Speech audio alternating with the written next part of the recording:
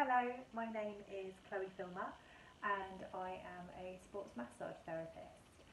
I'm self-employed. I've been self-employed for 16 years and currently my work is going into people's houses. So I travel and I'm mobile and I go to people to give them sports massage therapy. I've previously worked in lots of osteopathic and physiotherapy clinics, and I worked in professional sport, particularly professional rugby. I travel with clients who are part of a big cycling team, and I look after them. And I do various other little things as well. Primarily, I treat people in pain, to stop them getting injured, to help them back from injury, people who've got headaches, anything from professional sports people to office workers with bad posture, anything that hurts in the soft tissue category, which is muscles, tendons and ligaments.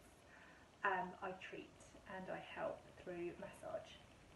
How did I get the job?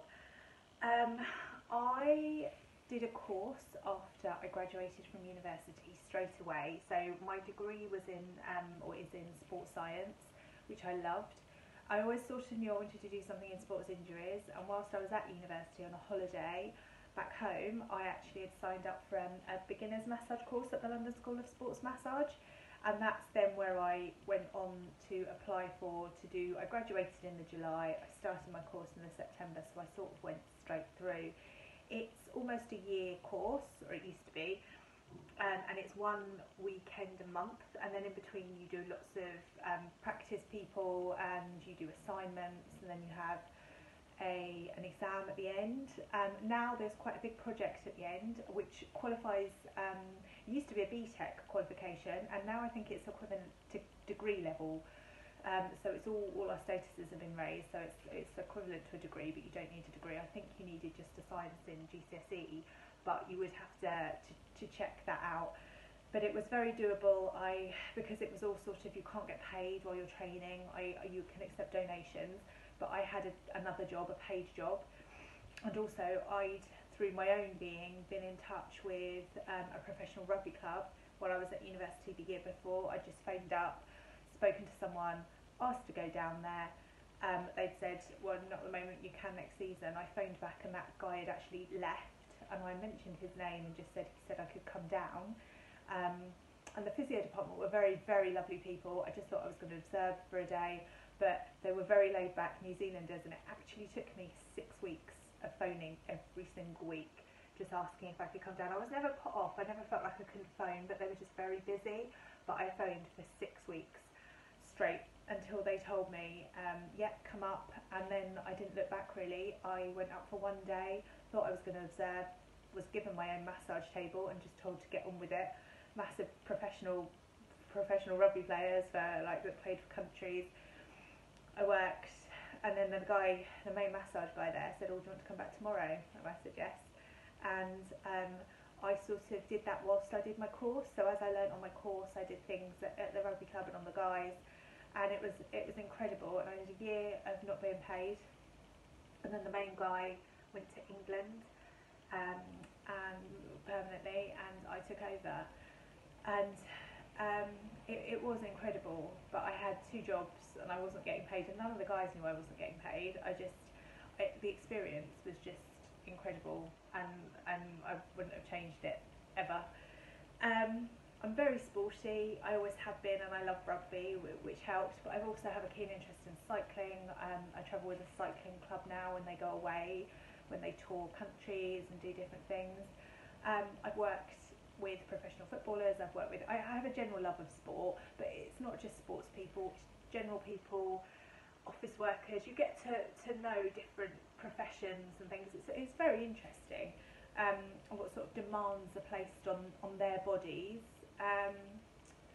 But yeah, generally I like to keep fit myself, so it keeps your hand in, and you sort of can communicate with people on different levels. Typical day. A typical day for me is, I have 2 young children who are 8 and 9. So I get up, I might do a bit of exercise early, or walk the dog, or run with the dog, and then I get them to school. And then I basically have, from school drop off to just sort of 2:30 to do work really. So I go off to clients' houses. Some are very local, some are a bit further away. I treat at their houses. I could have 2 jobs, I could have 5 jobs, whatever I can fit in and whatever I need to do that day, which is the nice thing about being self-employed. And I go up to their house, I set up my bed, I treat them, I have to then do notes and various paperwork. I do that sort of after I leave, and I go on to the next person. It's nice. You're quite on your own, which I found difficult at first years and years ago when I left the rugby club, because you go from a very sort of social environment to, you talk to people because you talk to your clients and you like your clients, but I'm quite on my own. And then if I haven't walked the dog in the morning, I'll fit in walking the dog. I sort of treat my day as I need it, and then I'll pick the kids up from school. I will do dinner and everything, and then actually when my partner comes in from work at about 5ish, I then go back out 3 out of 5 days. It used to be 4 out of 5 days. I will go back out to work and work the evening, because the thing with any sort of, not all leisure industry jobs, but sports massage, personal training, anything that where you're giving a service, you often have to work when they're not.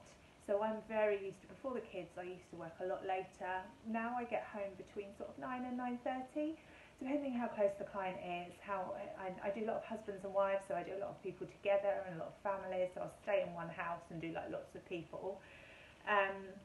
But I'll generally get home between 9 and 9:30, and then it just all starts again the next day. I have a day off during the week, and I often, every other Saturday, I'll work. It used to be every Saturday, because you just have to provide a service when other people aren't. At the rugby club, when I was in pro rugby, you'd get a day off in a week, and then you'd be needed for match days, and sometimes if there was travelling and things. But yeah, generally, it's a nice day. It can be very, very busy. It can be a bit more laid back. You can factor in what you need to do, and fit in clients as you can. I don't know if I've got a memorable moment. I loved working in professional sport. I did it right at the beginning, and just seeing a player injured, and you are part of the team that helps them get back on the pitch, and then seeing them play is brilliant. Being part of that medical team is lovely, and feeling like you're really helping. But I've had clients where they've had horrific headaches for years, and something I've done has been able to release them and make them better. I've helped people who haven't been able to sit on the floor with their children and play, or run with their children, sort of aided them towards running and being able to sit on the floor with their kids. Sometimes it's the tiniest little things that you help with, and you're just doing what you do, but it helps them a lot, and it's just lovely. The worst part of my job, you take it as it's your job. You don't do this job if you don't like touching people, or you don't like talking to people. I have some amazing clients. My oldest client is 92. He's brilliant. You would never think he was 92. I have some children that you have to treat sometimes, not babies, but sort of 8, 9, when kids start to grow and they might get growing pains. You touch people, they're sometimes sweaty, they're sometimes smelly if they've come from the office. But people are people. It's what you get used to, and it's what you accept as part of the job. It's not a worse part. It's just a part. You have to work quite unconventional hours, I suppose. If you're thinking about 9 to 5 jobs, it's not a 9 to 5 job. But you generally do it because you enjoy it, and you just accept that that's just the way you work. You have very different working. When I left university, the majority of my friends went into 9 to 5, and I just had such a different routine to them.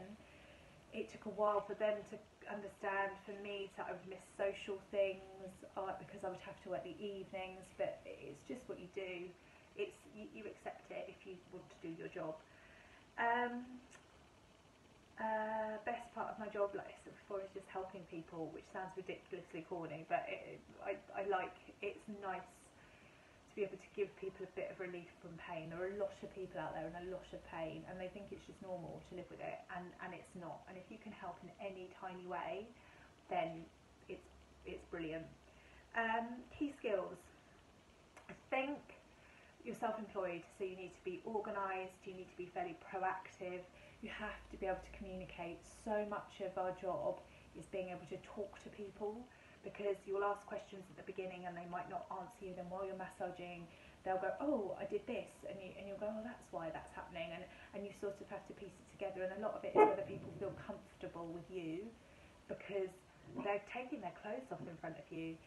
So basically, and you have to be able to make them feel at ease whilst being able to maintain professional but friendly. So it's a lot on communication. Advice: it's hard. Sport is hard. Try and make connections. Try and make links. Volunteer. Offer to shadow people. It's very difficult to shadow people like me in clinic, because unless you know what's going on, you can't really describe it unless you sort of know what someone's doing. It's really hard to describe as you're doing it, so you just watch someone getting massaged and it wouldn't look like much. But do lots of research. There are lots of schools out there now. The London School of Sports Massage, the North London School of Sports Massage, there's one down in Southampton, in Brighton, over in Cardiff. There must be all over now. And it's anything, there's openings anywhere. If you have a particular interest in something, go for it and just ask people and get experience if you can. I hope this has helped. Bye.